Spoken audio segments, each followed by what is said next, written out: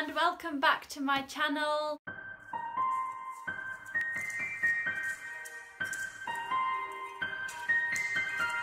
So I filmed a video on Friday reacting to old videos of me dancing and the footage got deleted. So I'm doing it again. So yeah, that's what I'm doing.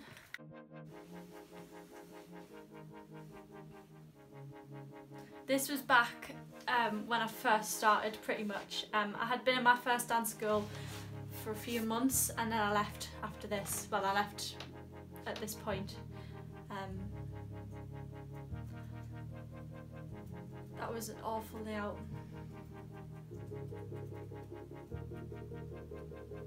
That was a really bad leap.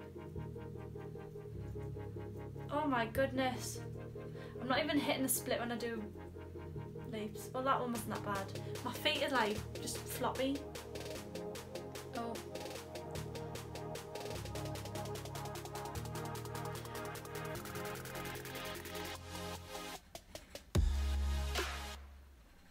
I think it's fair to say that technique was non-existent at this point. Yeah, and my tilts, if you looked at my tilts from the front, they looked okay. You looked from the side, my leg, instead of being like this, would be like that. Really bad.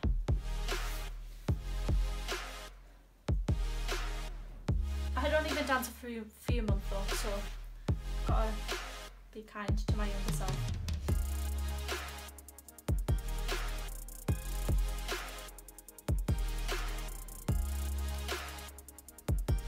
I don't think them 40 turns were completely awful. Oh, would be nice if I could have pointed my feet though. This move was meant to be like petits jetés, but we obviously could not do them. We tried though, and it looks horrendous.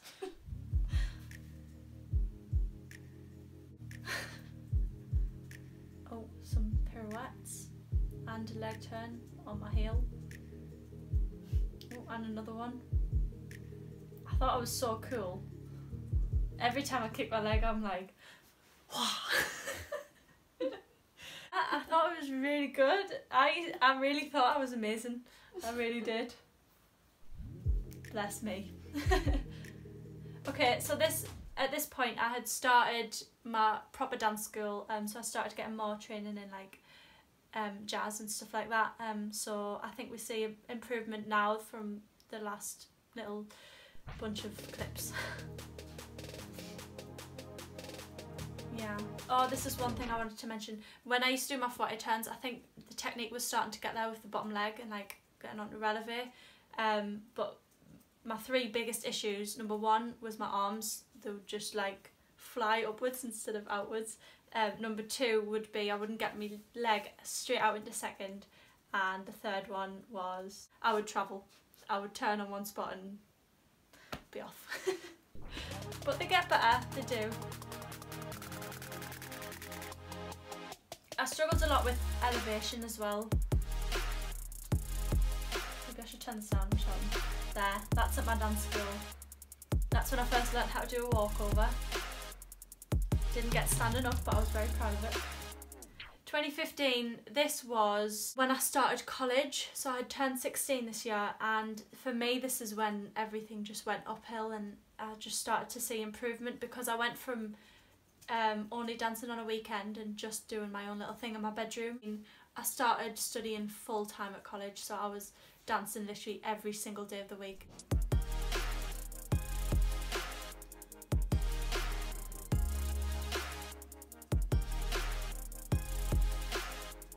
Oh my goodness. My flexibility was so good. Oh my god, that's like a right angle going in the other direction. That was my first time on a turn board. Just randomly cartwheeling in class. I couldn't stand still when I was in college. It's when I learned how to do a walkover, walking it, like, you know. This was a dance that we did to Hello by Adele, and it was choreographed by our teacher. It was one of my favourite dances. And it's when I started learning contemporary. What are you laughing at? Oh. It's when I started contemporary and basically found my love for that style of dance. Oh, I really couldn't kick or do anything on my left leg. My flexibility on my left leg was pretty much non-existent. Oh, bit of sass.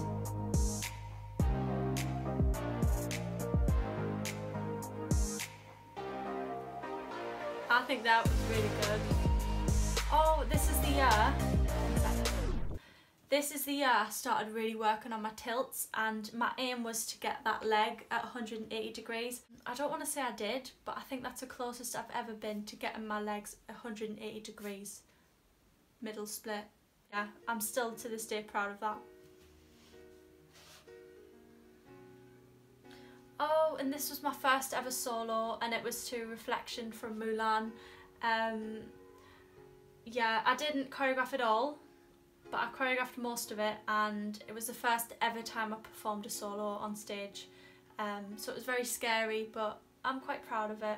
And it's not incredible, but I'm happy with how it looks for how long I had been dancing for.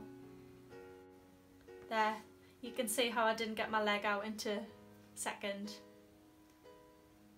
Oh, I just did a double pirouette on my heel, but I landed in a split nicely, so that's alright.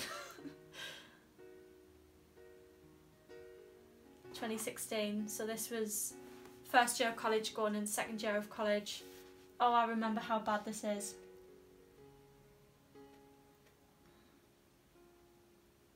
Look, I couldn't even keep my balance. I couldn't even hold my tilt. Oh, and this is Hello on stage. That's me in the middle. I'm about to do a backwards roll, you'll see us. I struggled to watch this back actually because I feel like my run was really lame coming on, but it's not as bad as I thought it was. Oh, this is one problem I saw a lot with my dancing, especially in like second year of college. I started dancing a lot more, so not just doing tricks with my legs and stuff, and I've realised that every movement I did was really small, so instead of like reaching an arm, I would literally just reach an arm, like I wouldn't dance it. So that was one thing that definitely needed to improve in 2016, which I can gladly say I think has improved. I mean, that's my opinion, you can disagree with me, but I think it's improved.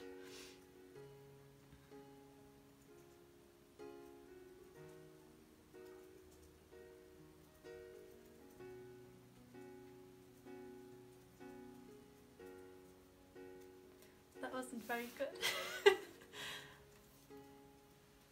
I would do anything to go and talk to my younger self. That was a good box.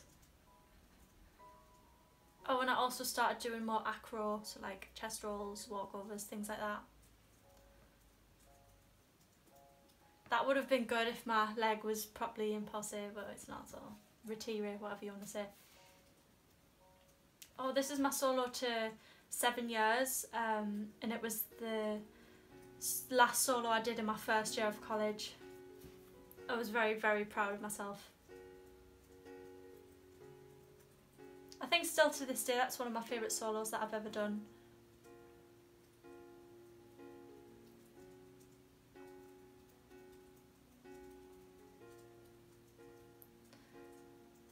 This is me attempting to do an aerial. Obviously not doing a very good job at it.